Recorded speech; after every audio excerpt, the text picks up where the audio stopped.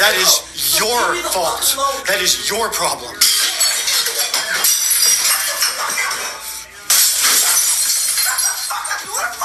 You wanna fight, motherfucker? You wanna fight? Maggie, stop. Now, Please. come here. You wanna fight? You wanna see the angry person? Come here right now. I beg you, Anfa, please stop. Come here.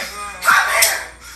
I unironically had a woman tell me on a dating app a very, very long time ago that men cannot be abused. We were having this conversation, and then she was saying that there's sexual assault on women, right? Which there is. And then she told me that men can't be assaulted. If this isn't proof that it can actually happen, then I don't know what is. But I find it interesting that in this next clip, we see that men are going through this kind of stuff, but it's just being completely ignored. So by now you've probably seen this creator's video of what appears to be a domestic incident.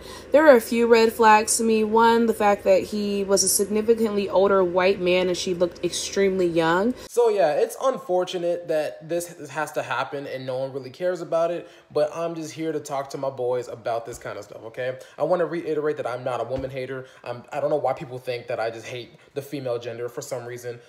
People just think I'm a woman hater, but I'm just talking to my boys, all right? If you are going to get in a committed relationship with someone and marry them, please, for the love of God, do not rush this kind of thing, because you never really know what kind of person you get with until you start living with them or money's involved. And maybe this could happen if you are not aware of the person that you're spending your time with. But I'm just saying, just be careful and watch yourself. And ladies, if you're watching this, this is not the love language of physical touch. This is too far. If you hit your man, do you really care about him? I don't think you do.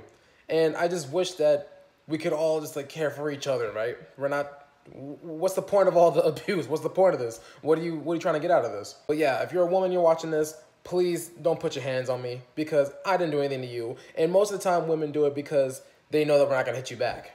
And that's like some snake oil kind of stuff. And for guys, just be careful who you're courting, because you don't know who they are until you really spend a lot of time with them, right? This is King Kai. I'll catch you in the next video. Goodbye.